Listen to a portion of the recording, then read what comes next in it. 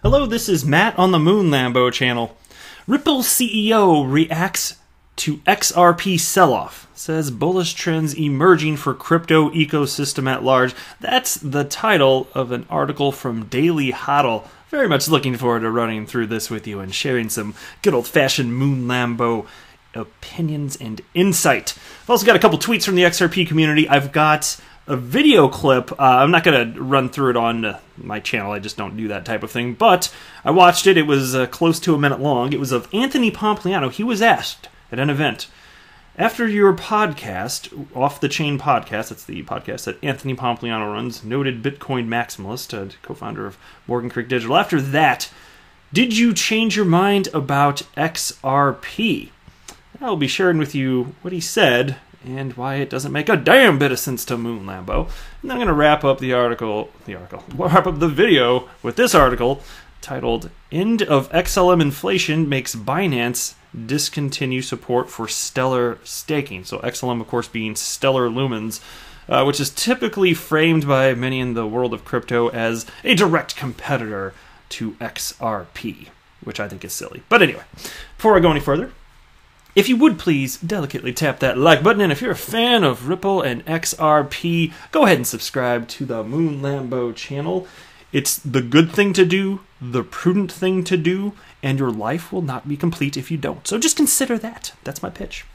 So into this first article. In a new interview, Ripple CEO Brad Garlinghouse offers his take on XRP's performance in 2019. XRP began the year at 35 cents and is now at 29 cents. Actually, I checked the price right before recording, and it was at 27. I guess that's not helping the case. Anyway, at time of publishing, while Bitcoin and most of the crypto market at large are in the green for the year. Yes, well, arbitrarily picking timelines will do that. When asked about what he thinks about investors' concern about XRP's sell-off this year, Garlinghouse told Bloomberg he's focused on the long run. And here's a quote now. "We pay attention over the long haul. I tell the employees that I don't think about it on a 3 days, 3 weeks, or 3 months basis. Taking advantage of what digital assets can do to make transactions more efficient, I think, is a journey we'll be on for a decade or two. I describe it as a marathon, and we're on mile 2. So I don't think about the price of XRP in the short term." And indeed, it doesn't make a damn bit of sense right now, especially if you consider the degree to which the entire crypto asset class is endlessly correlated, depending on the coin to varying degrees, but still, big moves happen, and every coin in the asset class eventually responds, right? Many times perfectly in tandem. Given that's the case, it just is an indication, as David Schwartz, Ripple TCO, has pointed out, and I think it's a rather salient point. It's that all it indicates, this is what David Schwartz has stated, his opinion, I do agree, what it indicates is that the market simply hasn't figured things out. And so that's why, to me, anytime anyone on the planet wants to point about Bitcoin doing well in terms of price over an arbitrary selected timeline versus XRP not doing well over an arbitrarily selected timeline, I just want to be like, no, that makes no damn sense. The market hasn't figured this out, and even if there are long periods, between notable correlation between the assets, because indeed XRP is just about the least correlated to Bitcoin in terms of the top 10 cryptocurrencies in terms of price action. It's still just following Bitcoin ultimately. I mean, do you not think that if Bitcoin tanked to $1,000, do you not think that that would be bad for XRP? On the flip side, if Bitcoin suddenly ramped up and hit $50,000, $70,000, $100,000, would XRP not respond in kind even without additional utility? Is it not? Could it not be more obvious that, of course, because you know the answer. I know what you said to yourself there. You could not be more clear that indeed the two are correlated. But anyway. Here's more from Brad Garlinghouse. "I think if we can enable XRP to be the most efficient, measured by speed of a transaction and cost of a transaction, more and more people will use it. I think there's going to continue to be volatility in crypto broadly. The whole market moves together a little bit. And there's times when XRP has outperformed Bitcoin. There's times it's underperformed Bitcoin. But I think as you look at this as a long-term journey, I'm quite optimistic about where we see the whole market. There's a lot of bullish trends for the whole crypto ecosystem." So I'd like to say this. Now, I know that the vast majority of individuals in the XRP community agree with me that to whatever degree there is some sort of correlation. I've provided proof of that. I don't think it's strongly correlated. I've never said that, but there is indeed correlation. It's really not disputable from my perspective. But for that tiny percentage of people that say, no, it's not correlated, I want to know what you know that Brad Garlinghouse doesn't, because he said right here, the whole market moves together a little bit. That's a quote from Brad Garlinghouse. So I want to know what you know that Brad Garlinghouse doesn't. Maybe you can educate him, and Moon Lambo, and tell us what's going on. Tell us what we're missing there. Anyway, Garlinghouse also addresses the state of Facebook's digital asset project Libra. Despite pushback from global regulators, he says he's not counting Facebook out of the race just yet, and is looking for policymakers to step up their support in blockchain and crypto assets. And here's another quote from him now. I think it's too soon to write it off, but I also think you've obviously seen a lot of the momentum shift. It came out in June with a lot of excitement and enthusiasm. Since that time, you've seen the likes of MasterCard and PayPal and others step away. Although I think a lot of that is because of the regulatory uncertainty. I think Facebook took a really aggressive, arguably it was maybe a little naive, thinking they could just run into this and do this despite a lot of concerns. I think certainly the way Ripple approaches the world is we're going to work with regulators. We're going to partner with them from the earliest stages. We've done that here in Singapore. We've done that around the world, and I think that served us well in terms of building momentum across all of our customers. And I got to tell you, Facebook absolutely should have taken the page out of Ripple's playbook here and just alleviate the concerns with regulators, and then maybe make your announcement. And still, I'm not convinced. Like Facebook, I think it's fair to state, was the wrong face for this type of message, given their lack of trust, whether it's deserved or not. Probably not the best face for this movement. All right, next, here's a tweet from XRP Mommy.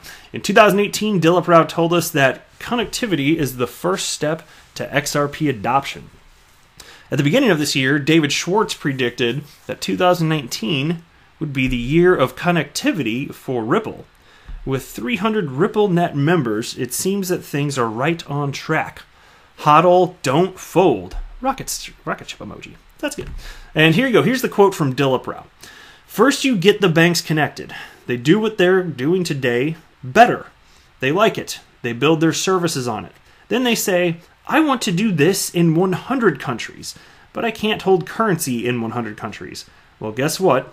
You've got XRP. And isn't that a beautiful thing? It's such a simple concept if you have somebody that can explain it articulately, but it's just, instead of the banks holding money in pre-funded accounts around the world, it's other individuals, speculators, liquidity providers. It's exchanges, quite literally, cryptocurrency exchanges, holding that, taking that risk. And then all you do is turn on and off the liquidity, XRP, as you need it. Beautiful. Simple, right? And so here's a tweet from earlier in the year. This is in February. But somebody named Baka tweeted, fantastic, David, thank you, to David Schwartz. So 2018 was about decentralization. What will 2019 be about? And he responded, this is February 1st of this year, David Schwartz responded, I don't have a crystal ball, but my gut is telling me connectivity. And that's going to be especially insightful when I get to another video I'm going to be making later in the day about Ripple's big reveal on the last day, second day of Swell, which was RippleNet Home. I will be talking about that in another video, but it's all about connectivity, and it's quite important. All right, next here, I got this from Stephen Bull from the Deep. After the discussion with Brad Garlinghouse, Anthony Pompliano still has his doubts about XRP. And there was at least one instance, because I watched the day that this podcast came out. I watched it, the whole thing, the whole hour and a half, or watched it. I listened to it, and there was at least one instance where Brad Garlinghouse was explaining how XRP is used to improve the way money moves around the world, to change the way the correspondent banking system works, completely revolutionize it, explain the use case for XRP itself. And it may have just been one real-world example given, and then they moved on. And if that's the first time he ever heard it, of course it didn't sink in. Of course he didn't get it. Maybe he was just nodding, saying, yes, okay. Functionally, because if I tell you, if you asked him, how does XRP work? He couldn't answer. You know how I know that? Because he says that he's not sold on XRP. He doesn't know that it's necessarily needed. He said that he doesn't believe that it's a wise investment as many speculators believe it is. But utility, does utility not matter? And here's something that I think is rich. He said this. He goes, here's the thing. Okay. He said, here's the thing, and I love this. He said that any cryptocurrency could be used on this platform, right? Okay, well, a couple things there. Let's just say that we're true. It's not, but let's just say that it's true. What's the use case for Bitcoin to be used in the place of fiat currency, right? It's Satoshi Nakamoto envisioned. It's the peer-to-peer cash system without any physical cash, right? You can do that with any cryptocurrency. Isn't that rich? Conceptually, what he's saying is true of the as far as it pertains to RippleNet's utilization of XRP. He's saying any coin can do that, but he doesn't see, apparently, that it's the same case with Bitcoin. So he just thinks that Bitcoin will have the staying power. Why? Because it's the first cryptocurrency ever to exist? Do you really believe that? To me, that's not a particularly reasonable position to have. Now, let me parse my own words as far as what cryptocurrencies can be used on RippleNet. Specifically for on-demand liquidity, which utilizes XRP right now as a bridge currency.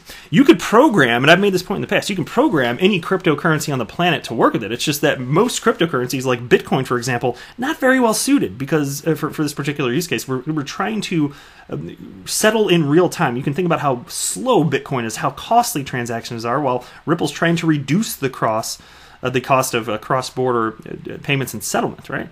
And so that wouldn't be very good, right? Bitcoin simply would not be good for that. You could plug in any other cryptocurrency. Okay.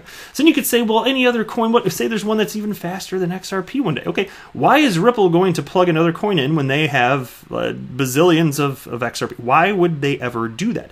And consider this. Even if there was a coin that was marginally faster, because at this point, it's at the point where you're splitting hairs. No, I really mean that. Let me explain why. So XRP settles in 3 to 5 seconds.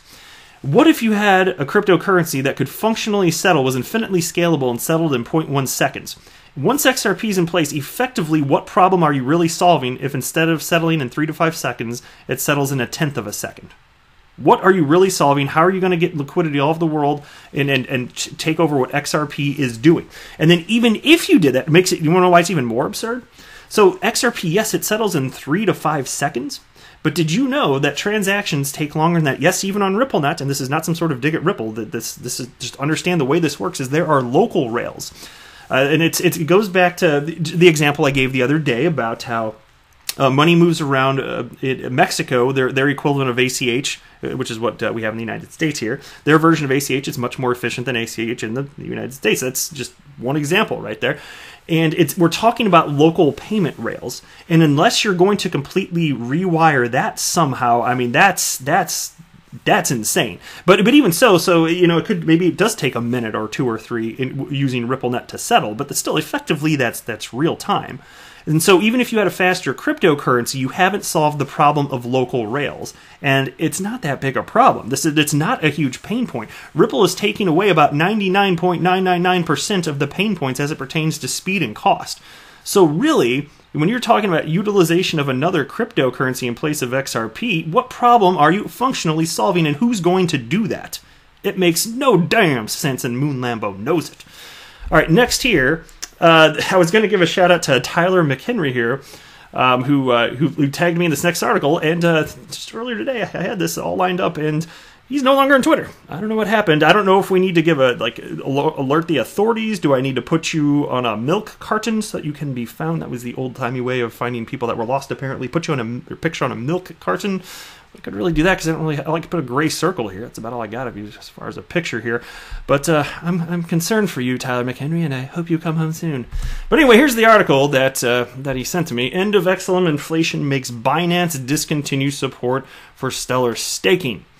And so, indeed, this is happening. So I'm not up to the minute on news of XLM. I follow XRP daily, intensely. So I know a lot more about that. But apparently in October, something was changed. And I'm going to read just a little bit of this. And this is really the only point I wanted to make. I don't even care about the staking part of it, to be honest. But XLM is no longer inflationary. So anyway, the successful implementation of Protocol 12 upgrade by Stellar Foundation brought about the end of Stellar Lumens, XLM's, inflation, Hence, the largest crypto exchange, Binance, has disclosed that it won't be able to continue the staking of Stellar.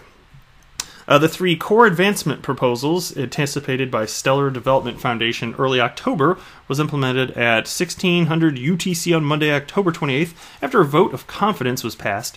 This led to the stoppage of XLM token inflation. And so it's a newer development. I just wasn't aware of it because I'm not on the cutting edge of Stellar news, because that's not what the hell this channel is about. This is an XRP-centric channel, damn it. But there you go. I just wanted to just kind of mention that real quick, because I actually mentioned it in a fairly recent video after this had passed, and somebody pointed out to me, actually even before Tyler McHenry, and I'm really concerned about your safety, please come back. But even before that, somebody had cited that, and I was like, oh, how about that? I didn't know that. So whoever you were, thank you very much for letting Moon Lambo know about that. But anyway, that's it for this video. I am not a financial advisor. Do not buy or sell anything, because of anything that I say or write, that would be a very, very, very bad idea. Until next time, to the Moon Lambo!